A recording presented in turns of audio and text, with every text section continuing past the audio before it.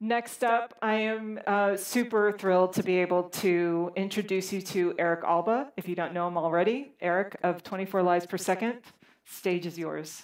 Thank you for being here. Thank you. All right, try not to pass out, Alba. It's gonna be fine. Oh man, and is a clear lectern, so it's like I can't even shield my emotions like properly. Hey, how's everybody doing? Hello, my name is Eric Alba. I develop, design, and produce immersive experiences for brands and cultural groups. So what does a creative producer do? Like my mom asks me all the time, my aunts at Thanksgiving. The short answer to my friends and family is I'm a bulldozer parent.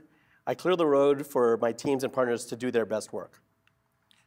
I want to thank the Framework team, Laura, for inviting me to speak, and thanks to XR Studio for being such great hosts. And to all the attendees here and online, thank you for spending time with us today. So just quickly as a show of hands, who are students or recent graduates? They're probably all online, right? Okay. And how many are seasoned or in leadership roles, manager roles? Yes, great. So yeah, Laura was yelling at me to give her a title for my talk, and I was thinking about it, and it's always like this during delivery. You're just kind of like doing the thing, and I thought it would be funny, and I texted her the file name. You know, art is never completed, only abandoned. And so, of course, this is actually the new title. You know, when they pull it from your cold, dead hands, you have to make sure they all know which one is the right one to use. So some caveats really quickly. I'm not a graphic designer, and I might accidentally use profanity. Also, this talk is not about UI or user experience or UX. It's not about any of the R's, although it's good. It's not about data phys or data viz, although that's part of what I do too. It's not about AI, although AI is exciting and weird. Oh man. No, not today. And this is, Jason Zada, my friend, directed that, so I always make it he knows I'm making fun of him. So you might be thinking, I don't know, maybe talk to Laura and her team. So Laura asked me to do a talk. I asked what kind of talk. And she said, just tell her your story, man. It's good. And I'm like, all right, because she thinks there might be some inspiring takeaways. So here we go. So I'm going to take you on a journey of really bad decisions, hustling, imposter syndrome, all kinds of fears that I went through, and kind of like just really about like my emotions and crazy ass thinking about how I got to where I am today, and a lot of random good luck, which is really not good luck because it's just really my friends in the right place at the right time helping someone out throughout my life. So I'm going to talk about some milestones in that journey. I hope you enjoy. Okay, so who am I? Well, depending on the day, I'm a creative director, I'm an experience designer, I'm a visual effects supervisor, I'm an executive producer, I'm a consultant, and I'm also a mentor. And I've been mentoring for several years at New Inc. for 4 years, and I mentor at when I was at MSG, I was a mentor. Usually I offer that up because I really like to connect and help people because I'm an old man, and why not pass on some wisdom. Some work I've been involved with. From 2019 through the end of 21, I was the vice president and executive producer of MSG Sphere Studios. My role was to determine the people and the tools, define frameworks and processes and tactics needed to build a studio group that would inevitably concept, design, and build MSG Sphere's immersive experiences, both inside and out, as well as inform and advise on the technology infrastructure in various areas inside the Sphere. And there's a lot of information about this now since 4th of July, when sort of they had a coming out party, so to speak, for the Exosphere, the external LED screen. In 2012, I produced a 10-day event experience in Oregon at the US Track and Field time trials, as well as the 40th anniversary of Nike, and this event / installation was called Nike Camp Victory. It was adjacent to the track and field, and it was meant to bring a bunch of people in, and because it is a rather big gathering anyways, but also give them really interesting digital experiences, interaction, and fun. Everything is highly gamified and social. So it had treadmill digital races with a leaderboard. You could run and see how fast you can run, at what speed in 30 seconds. It was very, again, gamified and lots of leaderboard competition going on daily. People would keep coming back and trying topping their speeds and their distances. It also had interactive touch maps visualizing a Nike. Back then, Nike had a band for running. It also had GPS on it, so you could basically see your runs. And we made a nice little touchscreen. And what's interesting about this is it's highly social as well as the treadmill game is, It also had a 100+ feet LED wall that was basically visualizing the trials, the time, the laps, the distances, not the distances, the actual speed at which these runners were running at scale. So you would see someone move across very quickly, so you can actually see how fast they're running when they're at their peak. And somewhere in the middle of that, I did a thing for the Museum of the Future in Dubai at the World Government Summit. It was called Climate Change Reimagined. It's an exhibition. Every year they pick an exhibition on our topic, and they host it for 5 days at the summit. So, world leaders and titans of industry and thought leadership would all kind of visit and kind of like ponder this topic that is part of the WGS. So it was a 5-room installation, featured a lot of interesting digital, interactive, and sort of like educational kind of material. The Museum of the Future premise is that it's a museum in the future, 50 years in the future, and this is how we solve climate change. And that's the story. So you're seeing sort of like aspirational kind of imagery here, future farming, this idea. We actually had to make foods. I had to hire a chef to make cubed food made of crickets and the future foods, And before all that, I was a visual effects supervisor, and I still am a visual effects. I just did a visual effects job not too long ago.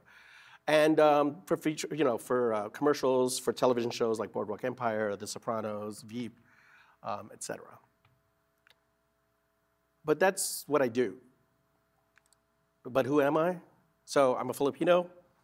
I'm first-generation American. I'm an only child. My sister, my half-sister, is 18 years younger than me, so we never lived together.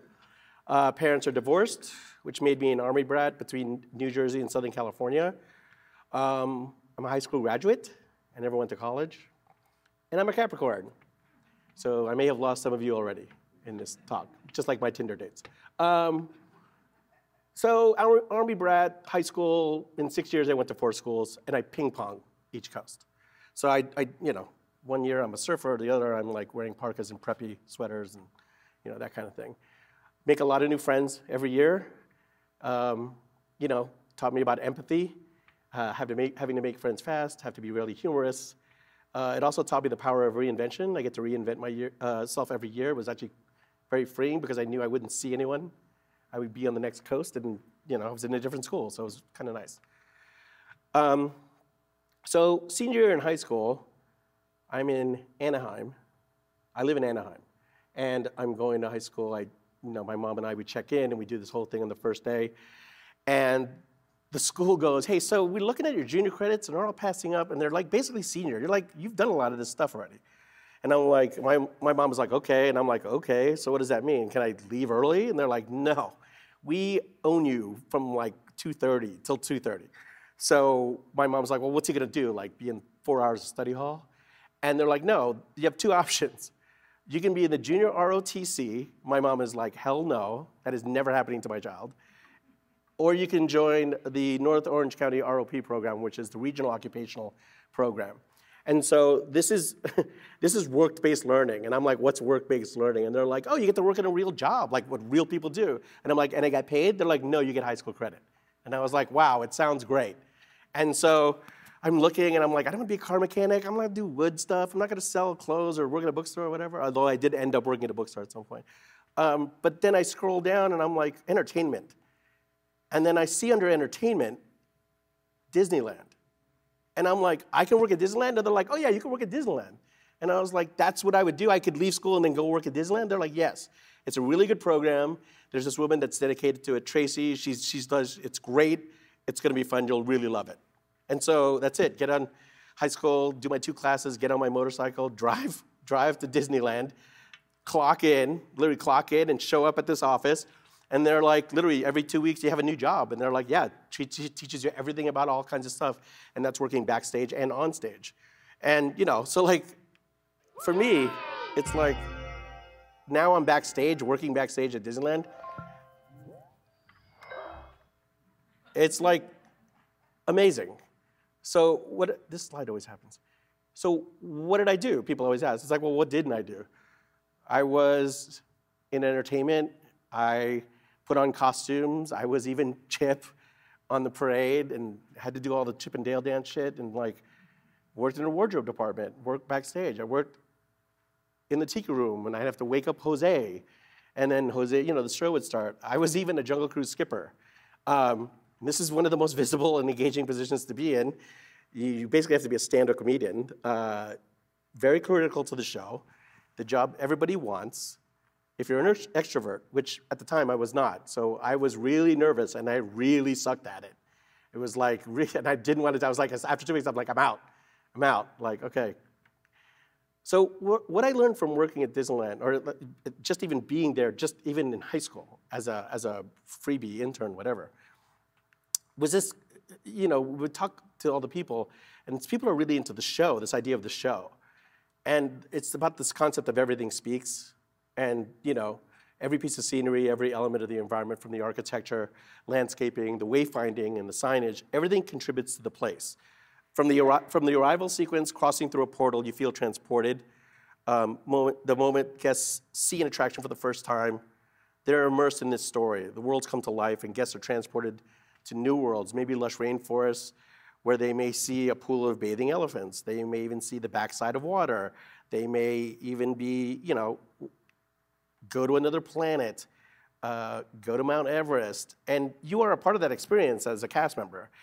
Even if you're in retail or food service, the theming is insanely immersive, and the guests are wowed by all these details. I mean, it's really an incredible feat to do these kind of themed environments.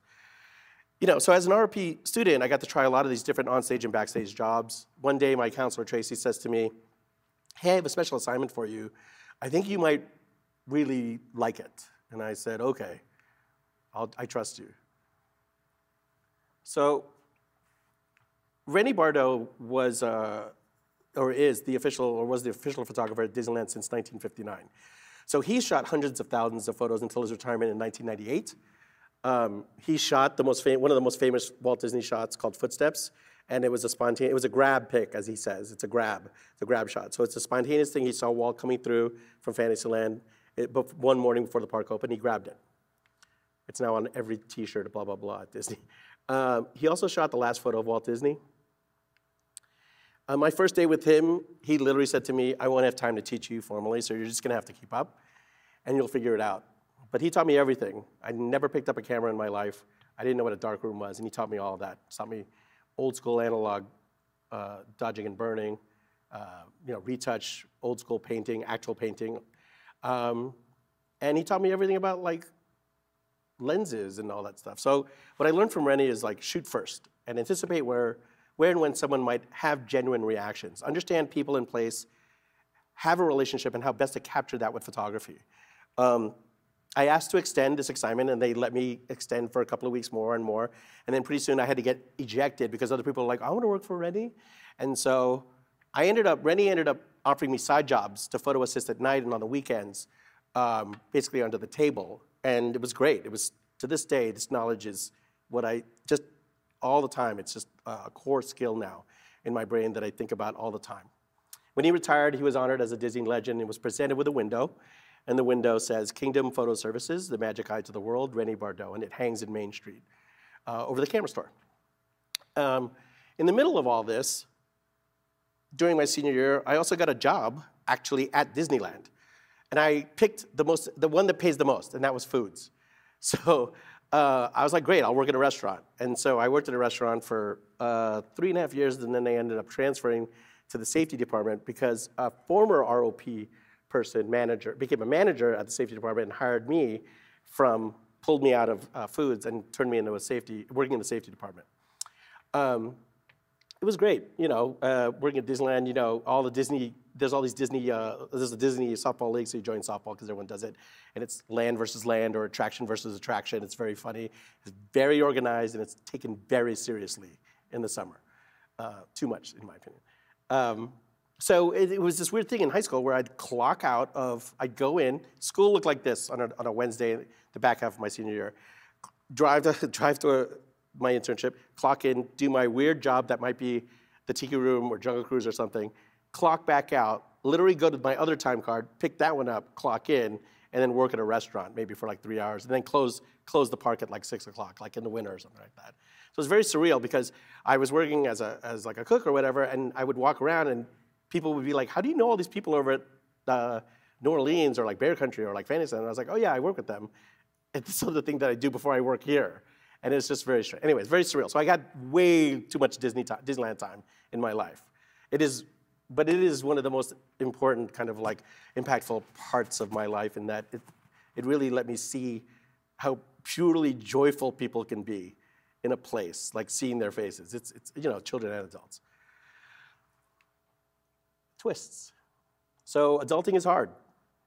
And I moved out of my mom's house when I was probably 19 or so, and I have an apartment, and I have a car, and I had to get an extra job to pay for that really nice car and that kind of okay apartment. And so I had to get like 3 jobs, really. So I had Disneyland and 2 other jobs. I worked at a bookstore, and I worked at another restaurant. And at some point, I hit a crisis, and I was just like, that's it. I quit all 3.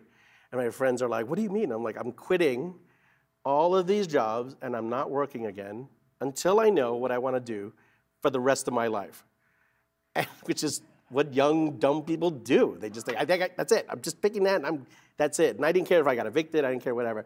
But that is exactly what happened. So I ran out of money. I did get evicted. I lived in my car, and then my car got repossessed. Does anybody know what this is?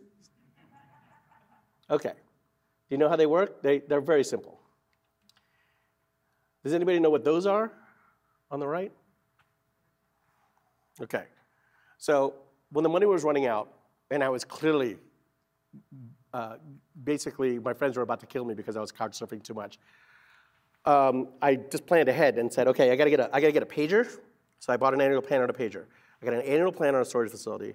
And basically, I lived in a storage facility. And I would do things with the pager. My friends who worked at Disneyland also worked at motels and hotels. That's usually what you do because there's so many hotels and motels in Anaheim. So I had to set up a system of codes that people could page me with codes. And I would know that that code was for this motel and come over and you can sleep here. But you got to leave before housekeeping gets here. And so I would like take my bike and bike over there.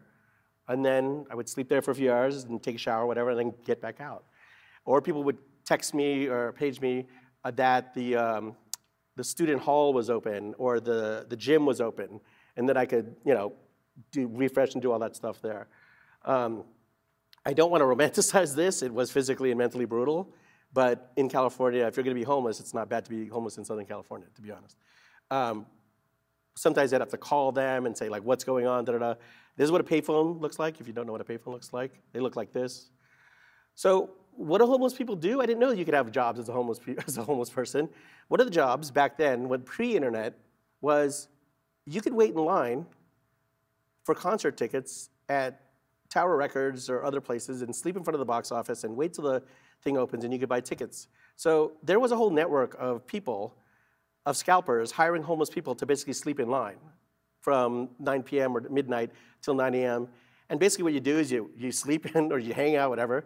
Then when it's time to get in line, when you're the next person up, they hand you like $800 and go buy 8 Madonna tickets. And then you punch 8 Madonna tickets, you turn around, give them the 8 Madonna tickets, they give you $50. And this was great because there was a lot of concerts and there's a lot of shows and it's games, it's everything else. So I did this for a long time until I was like, I don't want to just do that. I actually want to ticket scalp. So I learned from all these people like how to ticket scalp. And it was great because you do this thing, you walk on the walk, what they call the walk. And the walk is the first legal area next to a venue that you can legally scalp tickets. And so everyone's there, and sometimes that's a parking lot in Anaheim or Dodgers, or you're at the Bowl, or you're at the Irvine Meadows, or, and I would be everywhere. I'd jump in a car with somebody, we'd go, and we'd start with no money, and literally just hang out and like get game tickets for free. and be like, oh, you have free tickets, whatever, I just want to go. And they're like, oh, yeah, sure. And then you just get a bunch of scattered singles. And then you do some bullshit like you put two scattered singles together and say they're a pair. And you're like, hey, I got a pair for, oh, great, here's some money. And you're like, ah, sucker, see you later. You take off, and you go down the other thing. And it was great. So, start with zero, make hundreds, thousands of dollars, and then even get the best seats in the house. So as a homeless person, you're like, this is kind of rad, but I'm still sleeping in storage. So I don't know how great it is. It's, the one lesson it did teach me was about manufactured scarcity and that people will pay for experiences. So one of my friends, he says, you got to get a real job, man. You just got to get the fuck out and do something. He's an editor. He's like, I can get you a job as a tape operator in a video facility that I sometimes freelance at. And I was like, okay, they're looking. And I said, I don't know what tape operation is, or you got to tell me. He's like, yeah, I'll teach you. And so he would do that. He would like let me hang out first and understand what the thing is, and then I went into interview. And so this is what a tape room used to look like. Very analog, but also very, quote, digital. And on the right, that's an editing bay. And they used to have this very hierarchied, very like, the laborer is down there, and we are 2 steps up. We are the production company, the agency, and then the client is at the very top. So it's very Game of Thrones or something. It's all about hierarchy. So, video machines, et cetera. And it was a night job. I interviewed, I got it. It was a graveyard shift. My job was to basically be a tape assist or an editor assist. And I noticed there was a CGI room which had one alias box. Alias, back then just had this one 3D platform program. I taught myself camera. I taught myself editing, nonlinear editing even, which was brand new back then. And I taught myself a little bit of animation, but mostly editing. And it was great because eventually I would end up becoming an editor and editing on the side and freelancing and stuff. And it was really great. And even so much so that I got promoted because when I left one of my work tapes in one night and I thought I was in trouble the next day when they found it, and they said, no, we'll promote you. And it was great. It was awesome.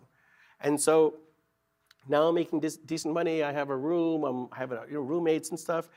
And one of my friends that's working here says, hey, I'm taking this class at UCLA. It's for digital visual effects at a VFX facility in Santa Monica called Digital Magic. It was 10 courses, 30 hours. You pay X dollars. And I was like, are they using what we're using? He's like, they're using exactly what we're using, but they're working on TV shows and visual effects. And I was like, that's cool. So I was like, that's awesome. So I go to this visual effects facility. It looks exactly like our facility. And even those guys are just nerds like us, but they're like they're winning Emmys and stuff. And this is great. So I said, I'll go, let's go. We go. We start to get familiar with the teachers, these guys, and they're like, you should work here because you already know this shit. You're just not doing TV. You're just doing these other commercials or direct marketing ads and stuff. And I was like, okay, thanks. And so I remembered that, and it was great. Another friend, all this is happening. I'm still an editor. I'm still taking this class. I'm almost done. My friend says, hey, who works at Paramount, she's a page. She says, hey, I have a friend who's working on a TV show. They need an intern in the post-production department of this TV show. And I said, okay. She goes, it's like what you want to do, right? You want to do visual effects? I said, yeah, I do, but I don't know it. She's like, you don't have to know it. You're going to be an intern anyways. You're going to be a PA. And so I interview with them, and the associate producer's like, okay, so basically it's this, and you'll be helping out on this show, and you can do it. It's everything. It's running paper around. It's getting someone a coffee. It's all the things you know as a PA. And also, you're going to have to drive around a lot because we work everywhere, all over LA. So you got to have a good car, and and we'll pay your mileage, et cetera. And I was like, okay. And I said, well, I'm familiar with some of the stuff you guys do. He's like, how are you familiar with all this? And I said, well, I'm an editor, and I use all this equipment anyways. I just don't do this. I just do this with other creators. He's like, you're an editor? And I was like, yeah, I edit, and I'm a tape operator. And he's like, oh, so why do you want to be an intern? It's unpaid. And I was like, well, because I think this is what I want to do. And he's like, it's a full-time internship. It's 5 days a week for 6 months, and it's probably not going to be 40 hours. It's probably be like 60 hours.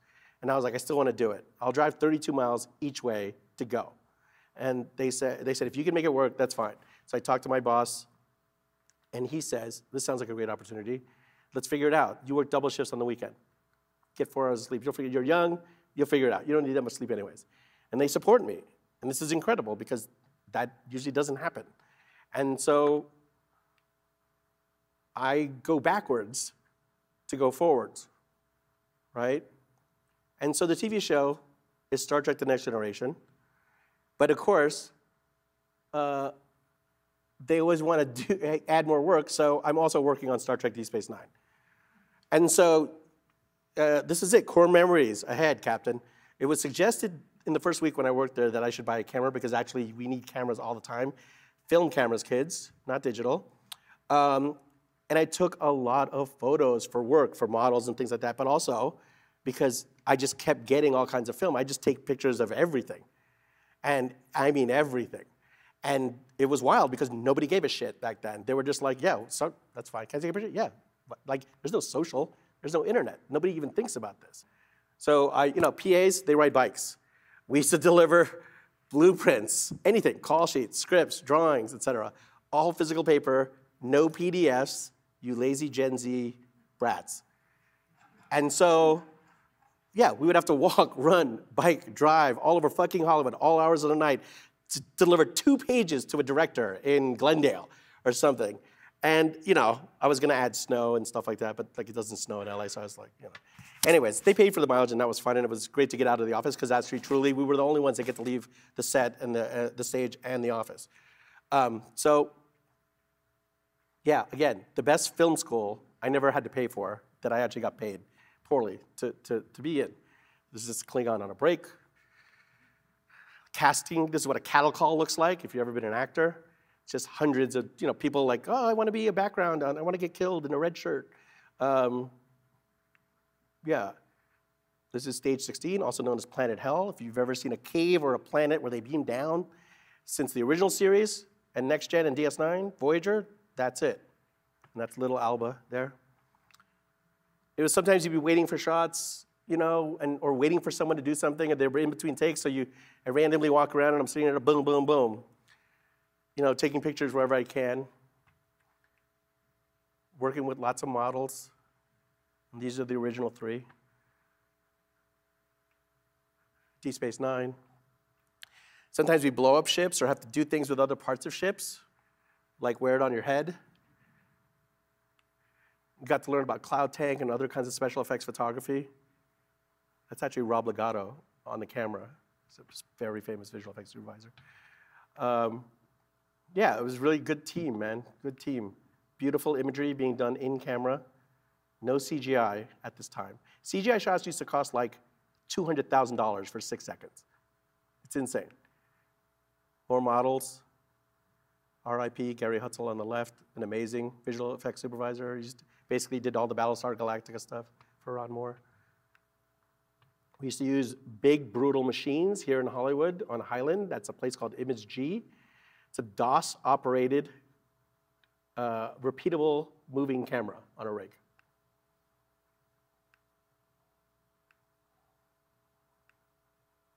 Sometimes we have to edit ourselves. I would have to edit clips. They're like, Alba, you know how to edit, right? I'm like, yeah. He's like, can you and Wendy figure out, I don't know, some Planet Hollywood needs clips. Or like, you get random licensing questions all the time, licensing requests for all kinds of things. Or a card or something like toys, you get tons of toys requests, book requests, lots of nonsense. And then so you just do it, it was great. Some nice behind the scenes, some trivia. If there was a lunch and they weren't using the shuttle bay and they weren't using it as a holodeck, they make it as the lunchroom. Has baby Alba there. That is a black and white laptop. And that's a phone right next to it if you don't know what a phone is. Joined the softball. They trusted me enough to put me on the softball team, whooping other TV shows' asses. In the summertime, I was like, it was slow. In the summertime, a lot of people were shooting the feature. I was slightly working on the feature called Generations. And yeah, I said, I need a project that's like, what could I do? I was getting frustrated because I didn't know the show. So they're like, you gotta watch the show, because you gotta know all the shit. You gotta know what a Klingon yada yada looks like. And I was like, okay. And so I was like, well, how do you do it? How do you keep track? It's like, well, we have this piece of paper that's like, I was like, can we make a database? Because even back then, I knew what a database was. I was like, I have Excel, I can make a database. Excel is not a database, by the way. But what I wanna do is, I wanna be able to identify, I want some naming convention, and I want to put Polaroids on the outsides of these massive crates so I don't have to open them up and discover that it's the wrong model. And they're like, if you do it, we'll get a transpo guy, we'll drive you around, and we'll go to where all the models are parked. And most of them are parked in Van Nuys back then, but some of them were all over the different houses for shooting. So I had to go to work, and I started just opening up every model, taking pictures really detailed pictures and Polaroids, making a database in Excel, and I got to basically hand touch almost every model that's ever existed in the entire Trek universe. Even the movie model that we sent to ILM, that got logged in. Other props, like there's a miniature mountain range for a show. And it was great, and I had a really fun time doing it. Some things I learned from this sort of family/crew is that behind every big problem are a bunch of smaller problems waiting to be solved. Think in pieces. It's a jigsaw puzzle. Solve for each piece and you'll complete the picture. Embrace happy accidents. Think simply and focus on what matters.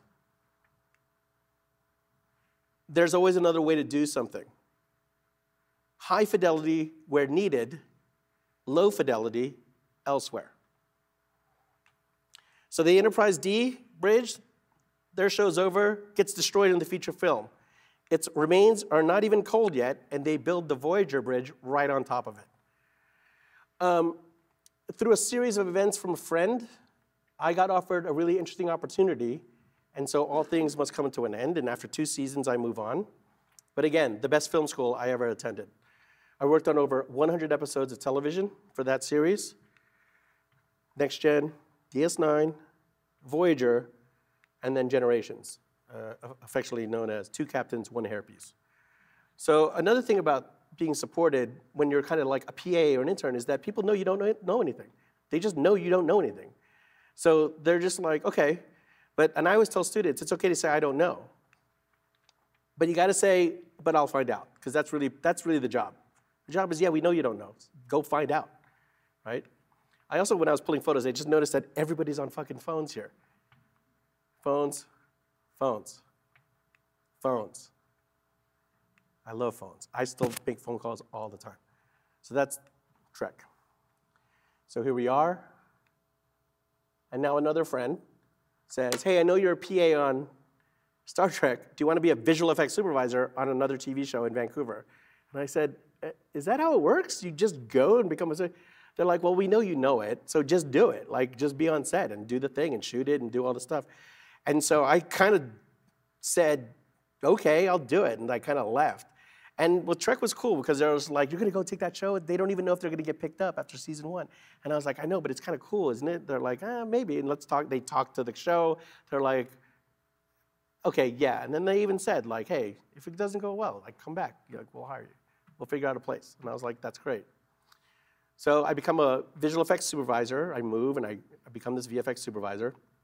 And I'm learning on the fly. I'm like trying to figure stuff out. I don't have this whole deep network of like 8 mentors who have won Emmys and Oscars to like teach me stuff. And so also my soft skills in producing are also horrible. I didn't know all the drama that goes on in budgeting and politics of departments trying to steal your money, et cetera. I had zero understanding of that, but I learned really quickly. And so yeah, tearing muscle, just trying to figure shit out. There's no softball, so I'd join a curling team. Just trying to experiment. At first, you're just imitating, and then you have to insert your own kind of theories on it. That did not work out, by the way. That shot is bad. You get to work with interesting talent, and sometimes the talent also needs other talent, like a puppet. I got to work on really interesting camera rigs, sometimes in some really weird situations, some very unsafe situations, and I just want to continue to try and do in-camera visual effects and try and not rely on CGI so much. So just practicing, keep practicing my craft so I can keep moving and getting better at something.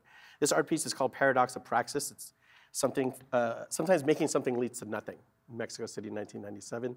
Praxis means, it's Greek, it's a verb, it's exercise or practice of an art, science, idea, or skill. What Francis did was, he pushed a block of ice in July 1997 in Mexico City. And he basically, it's a video piece, but it's an active live piece that he does. So at first he's pushing and pushing and pushing this heavy block of ice. And then pretty soon he's just kind of kicking it. And then pretty soon it's so tiny that it's really easy and it goes far, and then at some point it just melts. And that's really practice. That practice doesn't inevitably lead to something. That's why there's making, and then there's doing. And practice is doing, to me, anyway. So I've been doing this for a while. And I'm noticing something consistent, that I'm building a lot of blue screens and a lot of green screens. And it's just, that's like my job now, is just being a green screen guy. And I'm really over it. So I start to like pivot and do other things that are like not supervising green screens all the time. So I end up doing a lot of things in consulting and building facilities for studios to basically do VFX for movies. And so I become this kind of like person who can create from scratch facilities. Like in Austin, Texas, I had to do one for a movie. And then all over Asia, I stood up a bunch of studios in the Philippines, in Hong Kong, in Singapore, and consulted and did some stuff in Seoul and Bangkok as well for years. And I also started to look for science documentaries because I was kind of sick of arbitrary creative decisions. I also was, out of frustration, because I kept having to do it, I just templatized everything I would use, these tools I would use, like tracking markers and lens grids. And so I thought, there's got to be other people that need this, that have this problem too. So I just published them all. And these trackers are everywhere. These markers are everywhere, not so much now, but these lens grids are also everywhere. They've been downloaded over 10,000 times. I saw in Dropbox not too long ago. Yeah, and it's just me sharing, again, knowledge. And I also took a really detailed, at the time, sort of photo dump of my visual effects kit for starting supervisors. Oh, I'm behind, sorry. So yeah, keep on doing that. Switching to science documentaries, still itching for something new. I'm noticing that there's this thing called motion design, and that they are using our tools in visual effects for something that is not photorealistic or like live action. And I'm like, what the hell is that? What is this? Why are they doing that? Why are they taking these tools from me? And so I was like, I thought it was interesting because usually my whole job is just to like make it look real, that it's integrated. And instead it's like, how do you start with a white frame and look dev for this? And what the hell is a style frame? And who the fuck is doing this? And chances are, and most of the time it's in New York.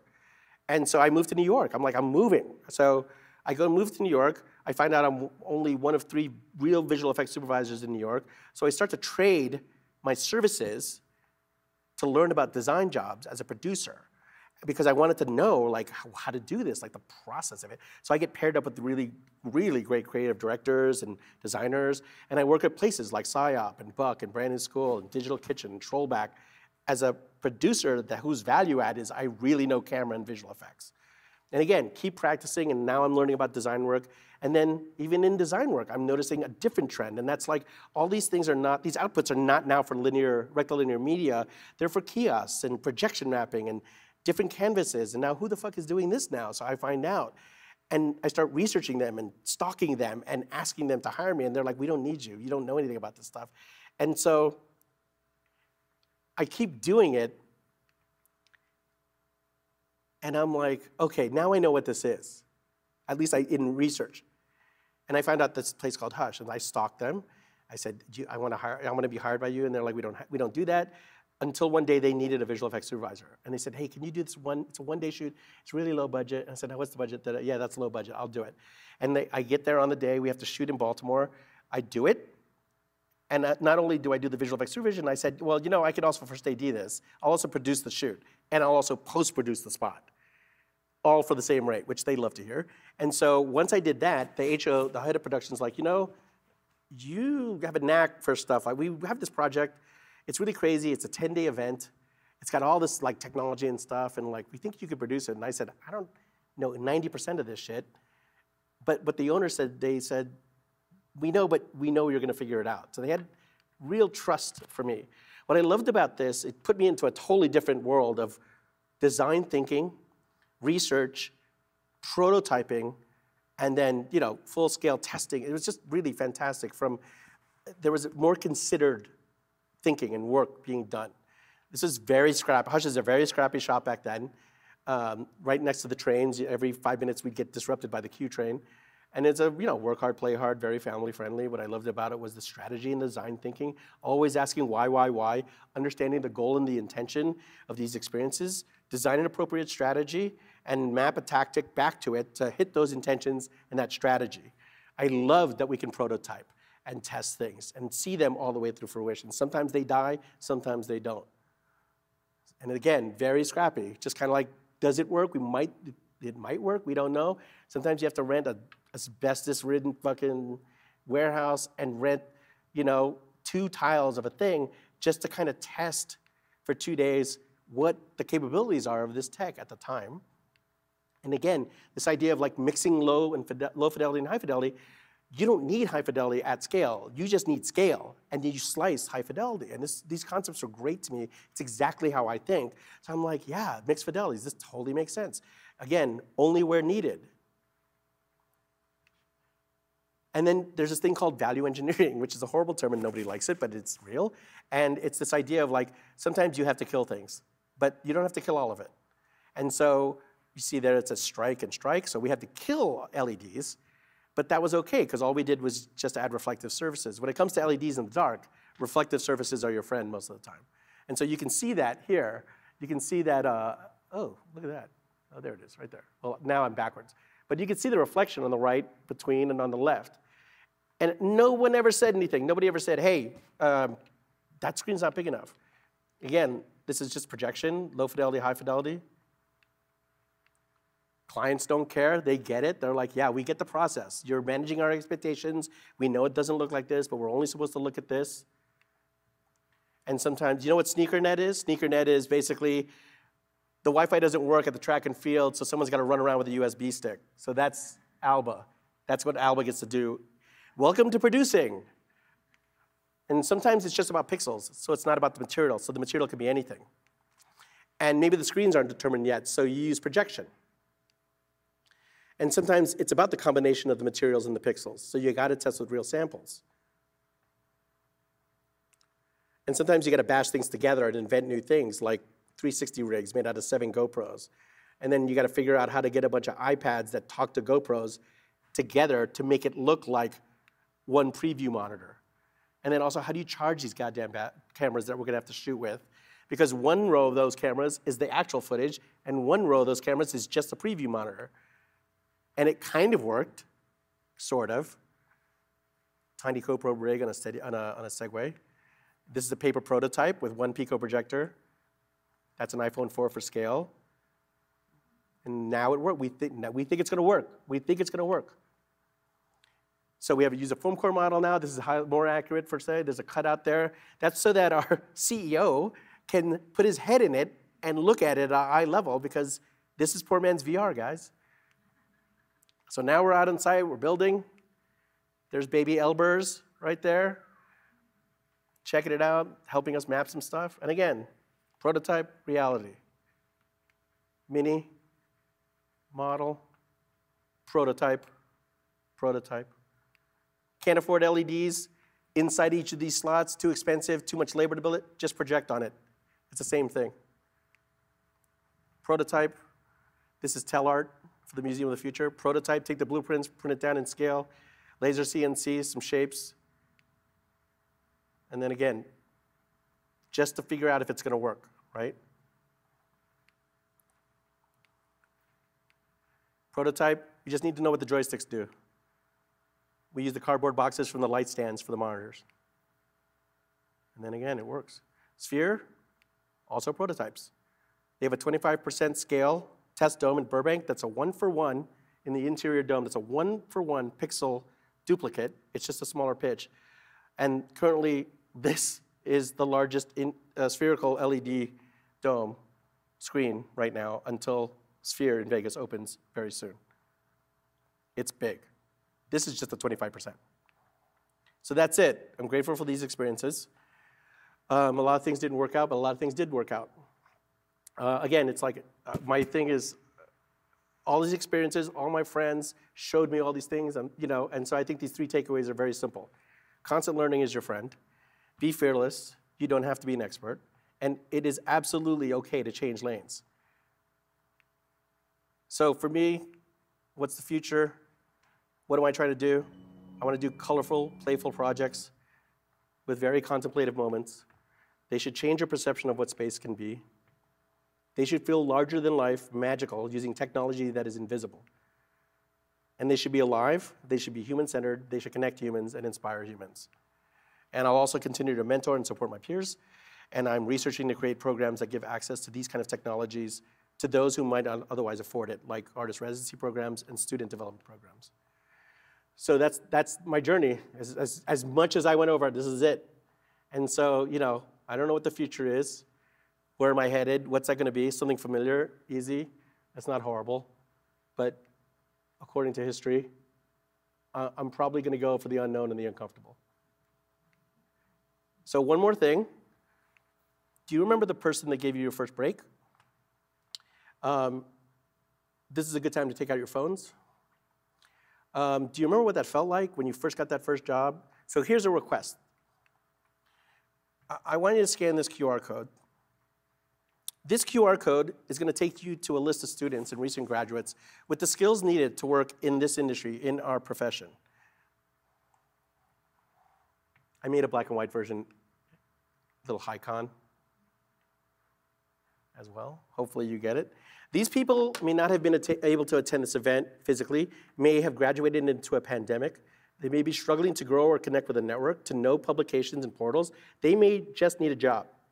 I'm not asking you to give them a job. What I'm asking you to do is give them 30 minutes of your time, answer questions, connect them to somebody else, connect them to a resource, point them towards an organization. These are folks who may not have been able to build their network and grow as a professional post-pandemic. So let's correct this and start doing, connecting and building our community and workbench for the future. And if you know a student that's not on this list or a recent grad, let Laura know, let Framework know. Thank you. I don't know if we have time for Q&A. I think we can sneak a couple of questions in. If anybody has any, Eric is around. You can find him at happy hour too.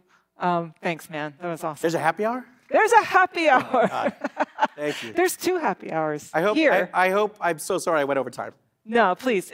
We can get 1 or 2 questions in. Otherwise, I'll give us a break, and we'll come back in about 15 and hear from a couple of sponsors. We good? Thank you, Eric. Okay. Thanks, guys.